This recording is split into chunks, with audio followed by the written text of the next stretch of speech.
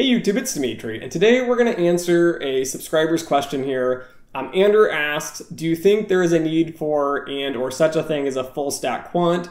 For example, at a small hedge fund, would there be any value added from somebody who is able to research, develop, validate, and implement a model from start to finish?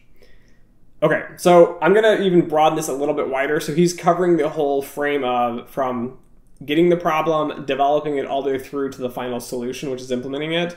But I'm going to add, because I think trading is on top of that. So let's just quickly talk about full stack, then we'll talk about full stack quant, and then we'll talk about my opinions. So to start off with here, full stack, which I'll link an article below, which talks about computer science full stack, if you're interested. But most of you know what full stack means. It means somebody who can cover an entire process from start to finish without having to have specialists in the middle. Essentially, you're the specialist from beginning to end. And yes, there are full stack quants out there. Most of them don't actually practice being full stack. And again, I think the ones that do, you're going to work at very, very small firms who need a lot of skills, a lot of abilities to cover it for that small firm. But in general, the industry has figured out this is not very feasible.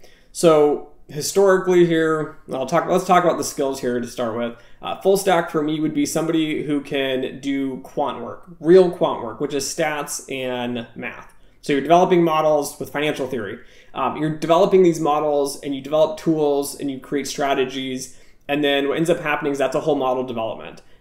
You should have a validation team which does almost the same thing, except for they look at the theory and they validate to make sure it's done correctly.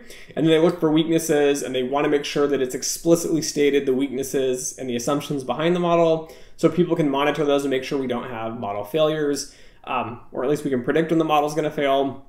And then finally, you'd have implementation, who would be somebody like a computer scientist who would implement this into a low-level language like C, C++, C#, in the old day Fortran, things like that. But in general, they'd implement the model. And then finally, you would have actually another layer, which would be the traders. The traders, again, have their own very unique skill sets. They can think very quickly with limited information. So again, they need to know somewhat the back history, and they need to know some math, some stats, but not at a super deep level compared to like an actual quant who's developing it.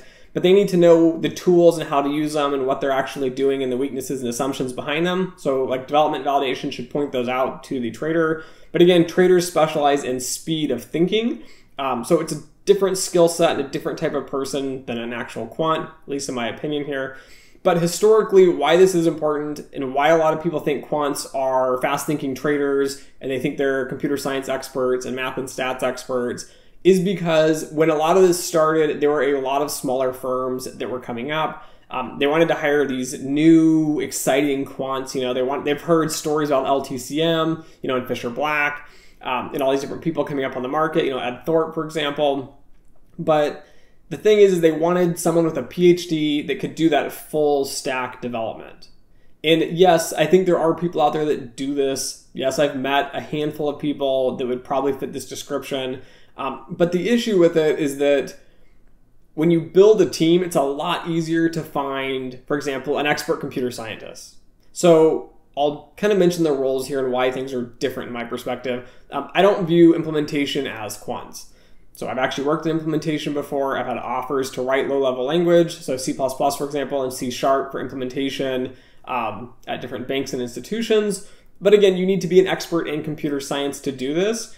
You're far better off. A lot of firms hire undergrads with computer science degrees, right? You can get a master's with a computer science degree. Like, you can find people from computer science programs that are really good at coding, right? They're an expert. So to have a full stack quant to be able to code at that level is plausible, but you can find a lot of really good computer scientists, but finding someone that can do everything is really challenging. And over the years, it's kind of split. So this is why I don't view them as quants anymore. And the reason for this is that nowadays, a lot of firms will come in, hedge funds, for example, and hire just computer scientists to specialize and optimize the math, the model, and get it to implement very, very quickly. This is at banks, trading firms, hedge funds, everything.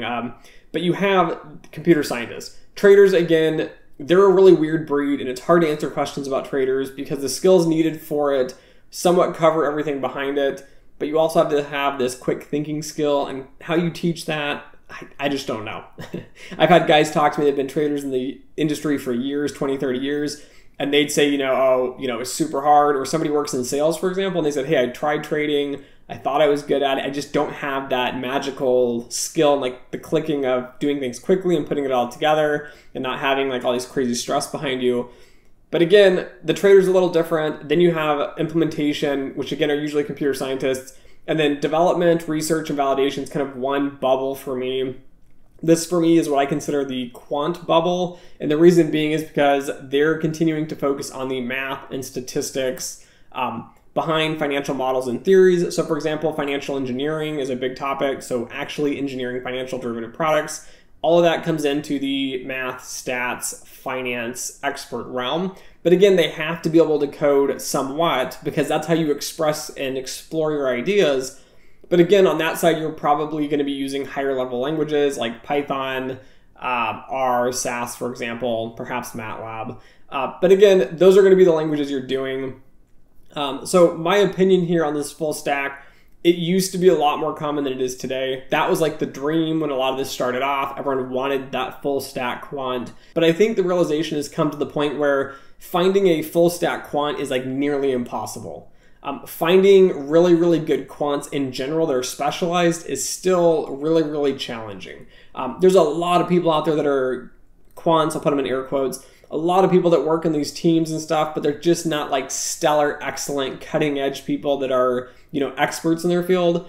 And so when you run a firm, right, you don't want to hire a lot of average people, especially in like a trading atmosphere. You're trying to optimize, you're trying to get that expertise. So I do see a lot of firms nowadays where, again, you hire like research and development and validation. These are typically PhDs and masters in like financial engineering, statistics, econometrics.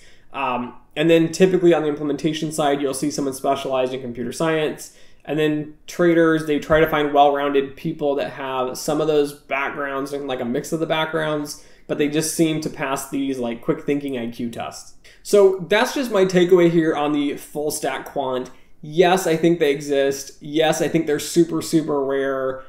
But that being said, even if you are a full stack quant and you're super rare, to find a job that would utilize you and pay you, I guess, the compensation to be able to do all of that's not really worth it. And I'll make a final note here. Even if you become a full stack quant and you're super smart and you're brilliant, you'll find out a lot of times there's not a lot of jobs. So firms don't really want that. Companies want someone very specialized in one very specific area. And what do I mean by this? Let's just say you want a model developer who only does market risk. Or I only want, a model developer who works on equity markets. Or I only want a model validator who's credit risk, right? They're very focused roles and jobs. And for me, for example, I used to program somewhat frequently in C and C++. I've lost it, right? It's gone. I could pick it up, right? It would take me a little while to get going in the groove again and get back into that computer science mindset. But again, on my daily job, that's just not what I do. And so I think even if you start out as a full stack or you become a full stack and it's just something fun and exciting to learn, it's really hard to keep up on everything that's going on in the markets and the academic worlds and all the cutting edge tools just because you're just not going to be doing it on a daily basis. So anyways, thank you for the question. If you like this video, don't forget to like, share, and subscribe. And as always, until next time.